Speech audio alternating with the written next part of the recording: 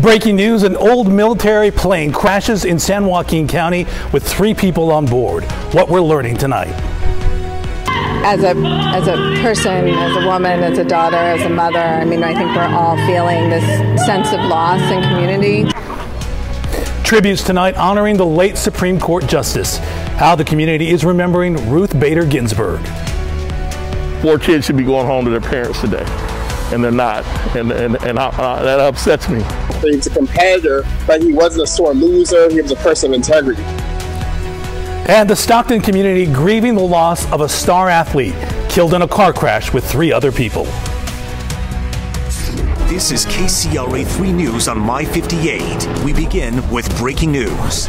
And that breaking news is out of San Joaquin County, where an old military-style plane crashed in an open field in Stockton just after 7:30 tonight. It happened in the area of Roberts Road and Muller Road. The San Joaquin County Sheriff's Office says that the 3 people on board the North American B-25 bomber were all taken to a nearby hospital in unknown conditions. An active investigation remains at the scene. We have a crew near the crash gathering more details. We'll be sure to update you as that information comes into our newsroom. And we are also following the tributes tonight in remembrance of the late Supreme Court Justice Ruth Bader Ginsburg. People across Northern California honoring the justice who paved the way for many women.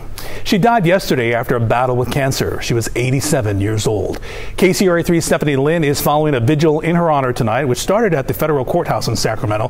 She joins us live with what she's seen right now. Stephanie. Hey, Walter, we're just outside of the Capitol building. We're just behind us here. That vigil does continue to grow. A memorial there continuing to grow with people paying their respects to the late Justice Ginsburg. Now, we have some video to show you from earlier today. You can see that the crowd is quite significant and